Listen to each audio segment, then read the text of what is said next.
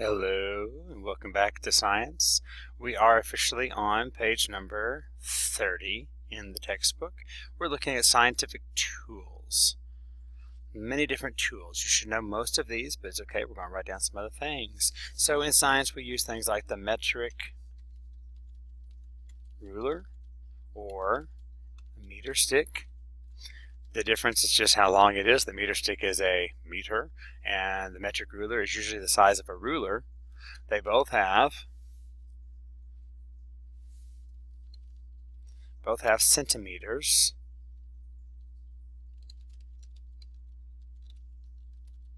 And measure length, or width, or distance, if I can spell length. Metric ruler or meter stick. There's a picture of the metric ruler right there, and here's their meter stick. They have a collapsible one, and you've seen me get our regular ones out of the closet. They go up to about my waist. This year we've already used beakers and graduated cylinders.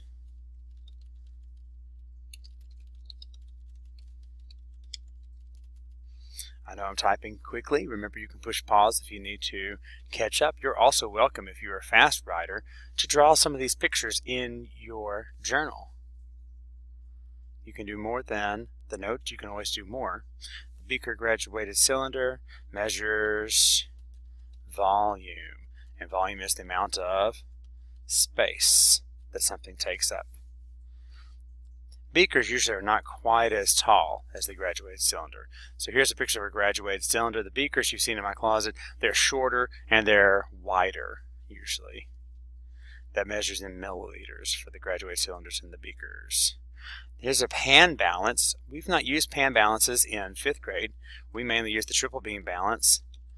Pan balance, or a triple beam balance. We'll add in the other one. They both measure, that's right, mass, the amount of material, the amount of matter that an object has. Let me underline this. It looks nice. There's the picture of their pan balance again, and you know what our triple beam looks like. Here's a spring scale. This is one that most of us missed on that question several weeks ago. You use a spring scale to measure weight and other forces. Place the object to be measured on the hook. Read the number on the scale to find the object's weight in newtons. So here's an example of the spring scale. You may want to draw a picture of this in your book. Spring scale measures weight or force. It is measured in newtons, but we really don't focus on newtons a lot in 5th grade. Push pause if you're done or need more time. I'm going to move on. Page number 32. Other tools that we use, stopwatches. We get them out every once in a while, but it's a lot easier for us just to use the timer on the iPad. These measure time. You know what? Why don't we go ahead and put clock with it? Stopwatches or clock. We can put those together. They're both timing devices. That's just another way. Timing device, another way of saying it is device, something, an object that measures time. Down here we have the hot plate. We just used the hot plate this couple weeks ago when we made the water cycle precipitate on Mr. Haas's desk. A hot plate is used to create thermal energy. A Celsius thermometer. Celsius, because we're in science, we measure everything in Celsius. The Celsius thermometer measures temperature.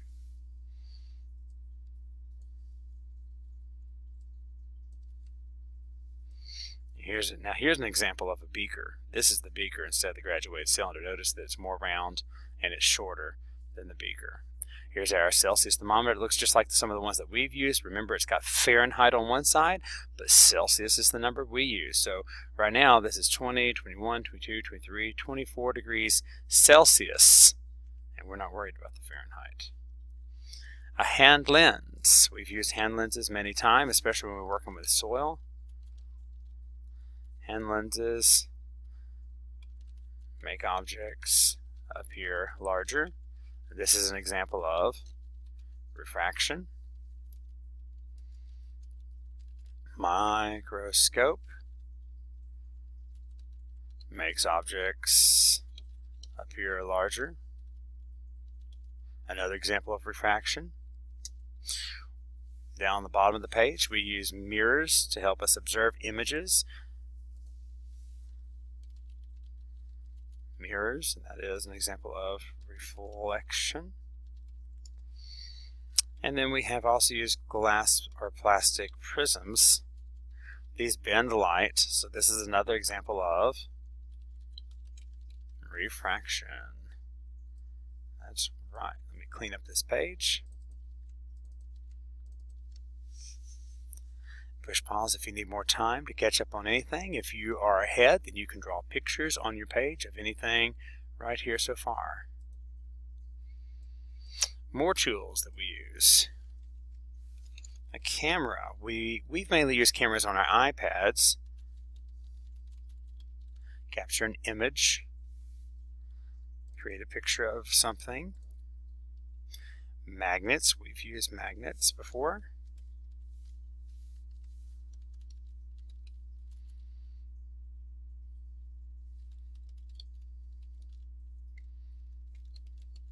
Magnets pull on objects made of iron, nickel, or cobalt. And when we say nickel, we don't mean it's a nickel as in money. We mean nickel as in a type of rock, a type of material coming from the earth. Aquarium and terrarium. We have these in our room, and you can see the difference in the pictures right here. Aquariums are filled with water and are for creatures that live in water. A terrarium is not filled with water. It's filled with plants, soil, and air. You may want to read through all this to find out a little bit more about the difference between an aquarium and a terrarium. Terrarium.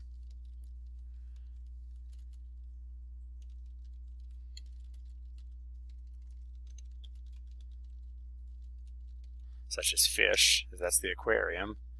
A terrarium would be a habitat for land animals, such as, how about a frog, a lizard, snake, lots of different things like that. Things that don't live solely in the water. Ooh, I messed that up, didn't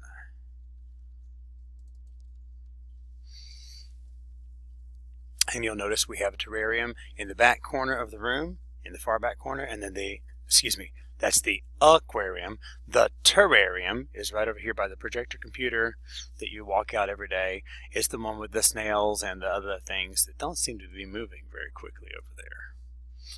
Okay, some more tools that you might have questions about. A collecting net.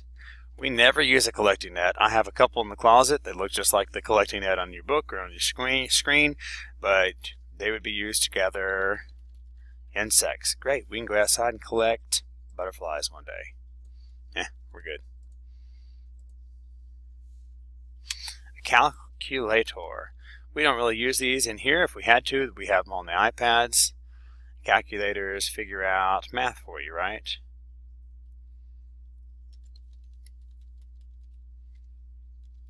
You like that definition? You can use it to figure out math. Don't tell Miss Bowers that, right?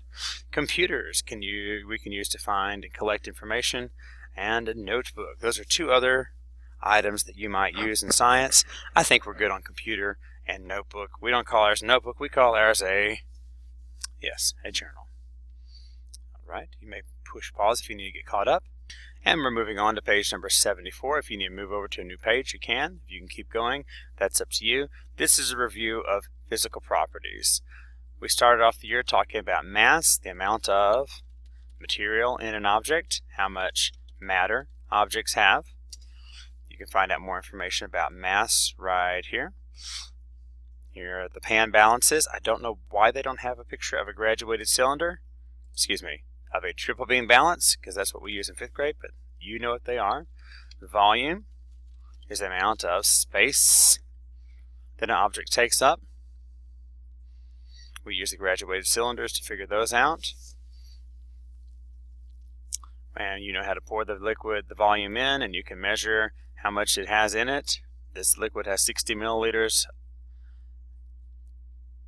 This liquid and the rock has 68 milliliters. That means not the rock, the car. So the car has a mass of, oh wait, is it mass? Well, it sure would be easier if y'all were here to help me. You know, it's hard doing this on my own. No, this doesn't have mass. This has volume. The car takes up space. The car takes up 8 milliliters of space because we had 60 milliliters of volume already, and now we have 68. So you subtract 68 minus 60 to get 8. This is interesting. I've never seen it like this. 25 milliliters of air was blown into the cylinder. The air pushed out 25 milliliters of water. Oh. So they filled it with water, put a cup over it, turned it over, put the straw in it. Very interesting. We may have to try that sometime. Alright, moving on. That was page 74 and 75. Let's go on to page 76. Density. There's some lovely information about density. Density. They have a technical definition over here. We use it just as either an object floats or sinks, or we can say more dense or less dense. You should know the differences between those.